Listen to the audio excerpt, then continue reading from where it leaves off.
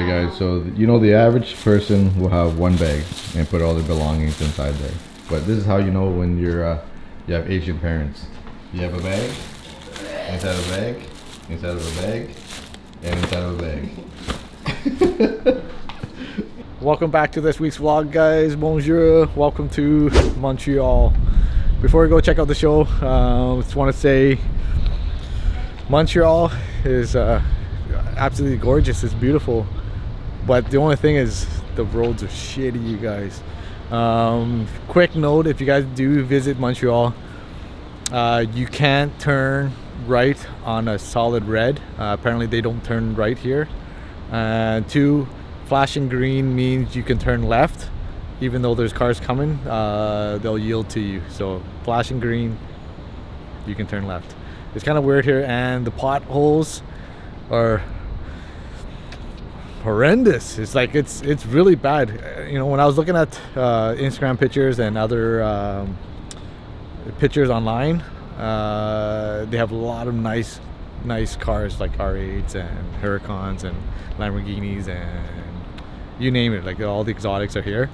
But first impression, I was like, how the hell do they drive these cars here in these road conditions? Like it's bad. I thought Alberta was bad, but this is even worse.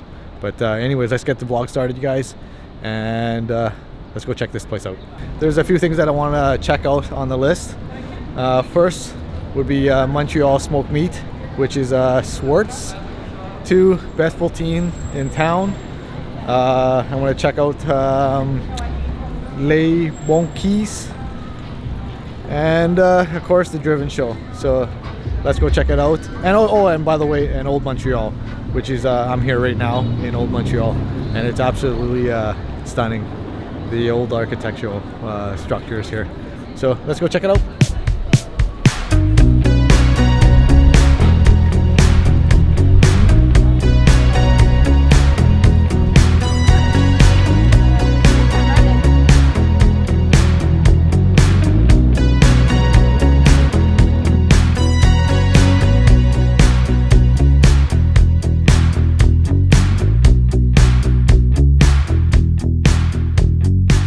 So Old Montreal, it's amazing, you guys. Like if you guys enjoy the architectural like marvels and love espressos and coffees, you can spend literally a whole good 2 or 3 hours there sipping away on your espresso or your coffee and enjoy the scenery.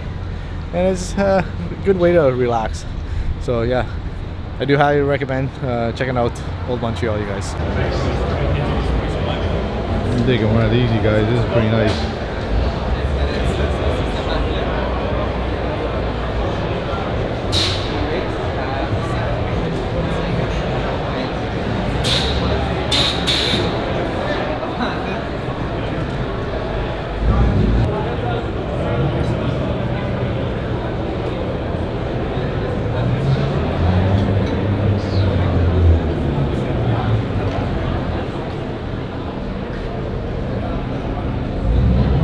Pretty cool, eh?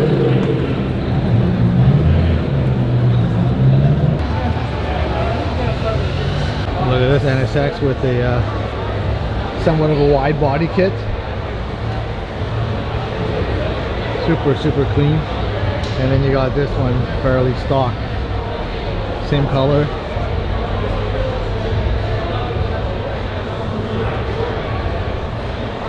What do you guys think? You guys want fairly stock, or do you want modified and wide body? You want to keep it stock or modified? Look at this clean setup, you guys, for a BMW. This is bonkers. Wow, amazing. The amount of work that this guy put into this. Like, look at the fire extinguisher, you guys.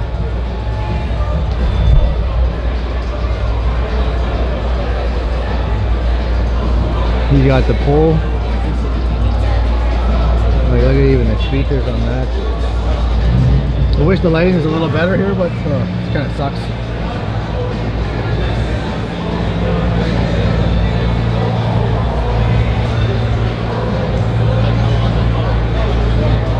Like, look at even the carpet in here. Let's go check the engine bay.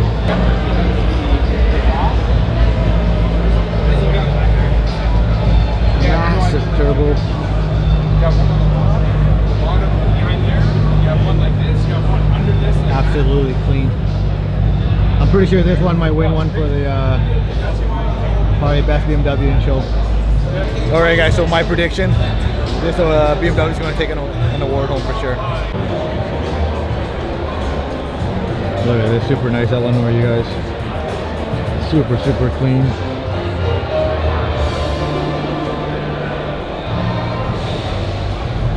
Got the Marilyn Monroe tribute there. Shelby of America.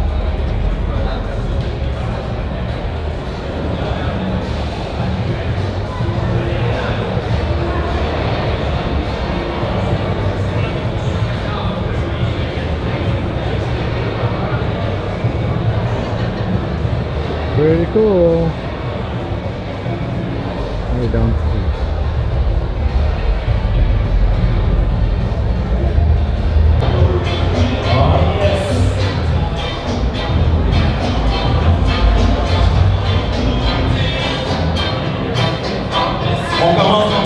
We're starting in 3 minutes.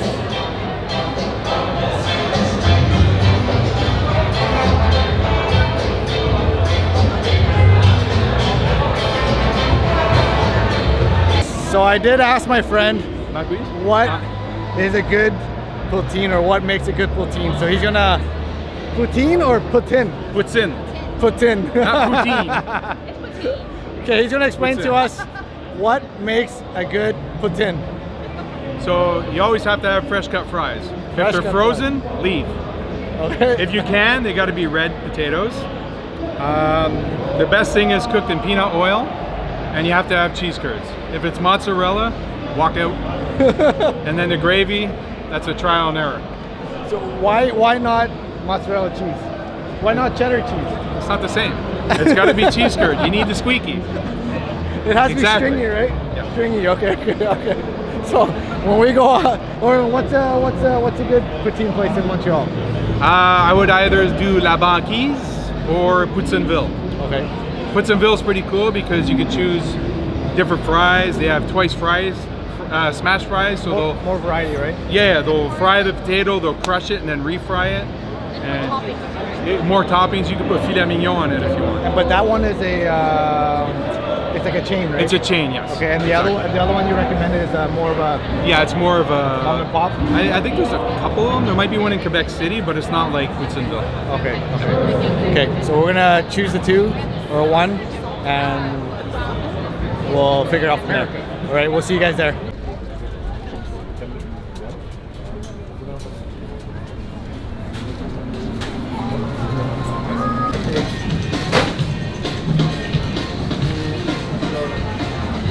Alright guys, so I'm at La Banquise Poutine. It's pretty much famous place in Montreal for poutine. And I think I'm gonna start out with the fried pickles first, and then I'm gonna go over the poutine after.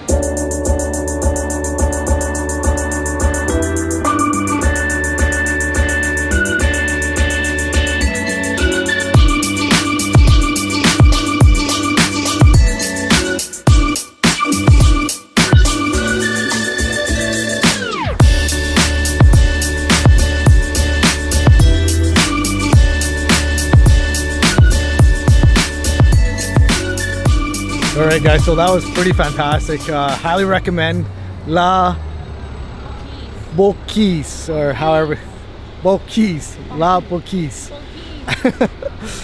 But anyways, you guys, that was one of my, I guess, bucket lists or to-do lists when I visited Montreal. And the poutine, Claude is right. It's like, you do have to have fresh cut fries and the cheese curds, and the gravy's got to be on point. And I can honestly do without any of the meat toppings or anything like that. Just a plain old fries, gravy, and cheese curds.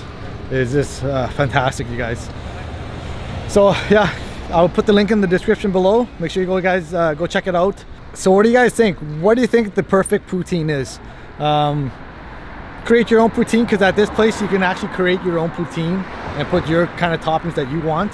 So leave a comment below and tell me what you think the perfect poutine is. For me, plain, classic, cheese, gravy, and fresh cut fries.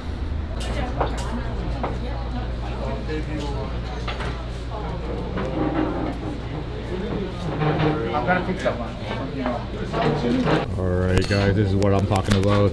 So we ordered the number one, which is just the smoked meat, and it comes with the bread, and then I added the pickles on, and my wife got the coleslaw of course, and she also got the black cherry. But this is what we're here for. You could order like a steak and stuff too, but this is all what it's all about, you guys. Order the smoked meat. I'm gonna put pickles on it.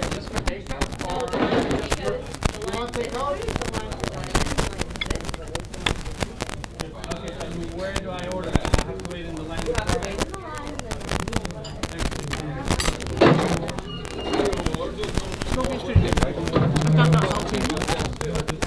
Schwartz is definitely the place to hit up for Montreal smoked meats.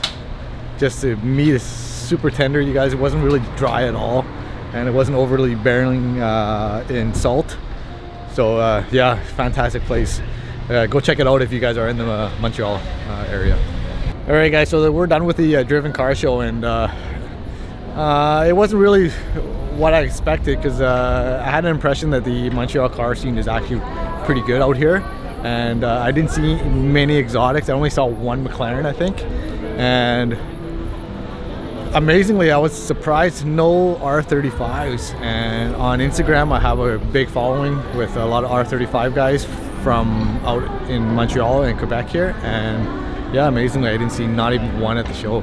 But I know it's their first year here, and I know it's going to come back bigger and stronger next year, and once people catch on that it's an actual car show, and grasp the idea that, you know, yeah, you do have to pay to win an award, and you know, this and that, or have a chance to win an award. But I know it's going to come back stronger next year, and the attendance is going to be bigger once the word gets out. But yeah, that's my take on Driven Montreal, you guys. Alright you guys, so this Montreal trip is coming to an end, and I'll end off the vlog.